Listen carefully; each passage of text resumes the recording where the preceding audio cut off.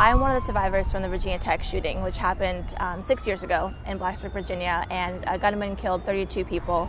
In room 211, 2/3 of her classmates gunned down. 6 survived. Kristina Anderson lived.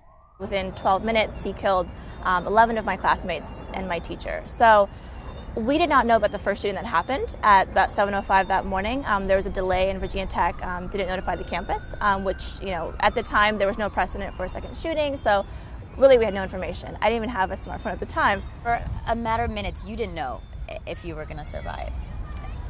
I can't imagine that. Yeah, it's hard. It's having those seconds in time when it's life and death that you start to realize that life is so precious and valuable and should be treasured. So I think it would almost be like a really big travesty to survive this whole event and not do something about it for everyone else. He shot me twice in the back and once in the foot. Injured, but inspired. Years later, in a smartphone-connected world, Anderson is building the technology she wishes she'd had during the horrific day that changed her life. So this is the report an incident feature right from the app. Live Safe is an app that lets people report incidents to law enforcement or campus authority in a couple taps. Students are already testing it on college campuses.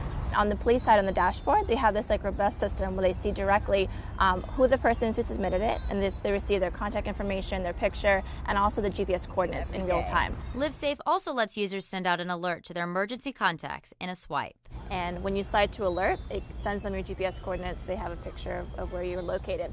The tech makes it easy for law enforcement to collect evidence and send safety alerts via smartphone. Tech that could have helped Anderson on that day 6 years ago.